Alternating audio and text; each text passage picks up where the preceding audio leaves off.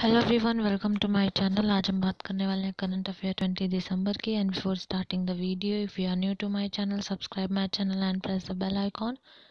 सबसे पहले जानते हैं 19 दिसंबर को क्या मनाया जाता है। Global liberation day. ठीक है, तो होता है कब? 19 दिसंबर को।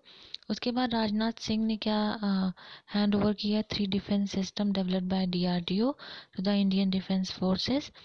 Indian maritime situation awareness system hand over किया गया इसको इंडियन नेवी को।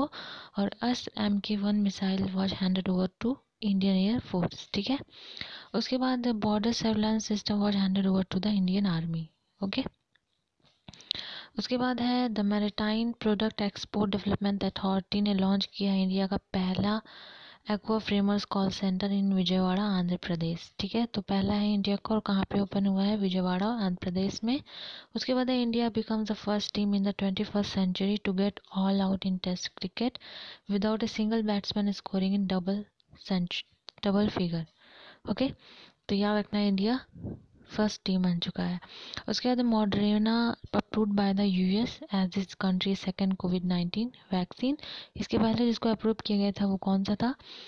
जो कि लंदन में जिसको बनाया गया था, आई थिंक उसका नाम फ्लूफिन वैक्सीन ऐसे करके था। उसके बाद गूगल इंडिया ने लॉन्च किया है free and open source machine learning model mural, जिसका फुल फॉर्म क्या है? Multilingual representation for Indian language, जो कि 16 इंडियन लैंग्वेज होगा, साथ में इंग्लिश भी। तो क्या है? म्यूरल है।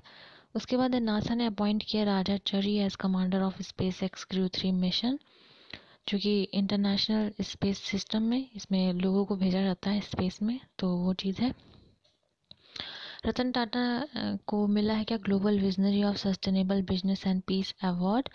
और इंडियन अमेरिकन वेदांत Patel named as assistant white house press secretary. Indian के है इसलिए इम्पोर्टेंट हो जाता है। उसके बाद Lionel Messi one the champions for piece of the year 2020। और SK सिंगल को अपॉइंट किया गया है new DGP of Bihar.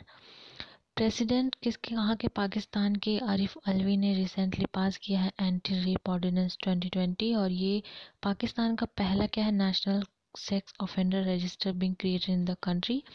India में कब लॉन्च किया गया था? इंडिया में हुआ था 2013 में, आफ्टर निर्भया केस। उसके बाद 20th meeting of the council of minister of the IORA was hosted virtually by the UAE।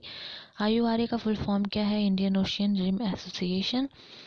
ठीक है, तो जितनी भी इंडियन ओशन की कंट्री रहती हैं वो सारी इसमें पार्ट रहती हैं। और फ्रांस बन चुका है 23rd मेंबर और इंडिया भी इसका मेंबर है। तो इस बार कौन होस्ट किया है? UAE ने होस्ट किया है। उसके बाद e sports has been named as a full medal event for the 2022 Hungary Asian games. उसके बाद सिस्को ने क्या लॉन्च किया है? Cisco agree challenge to enable the agritech startup ecosystem in India. ठीक है, तो ये था आज का current affair. I hope you like the video, and if you like the video hit the like button and don't forget to subscribe my channel.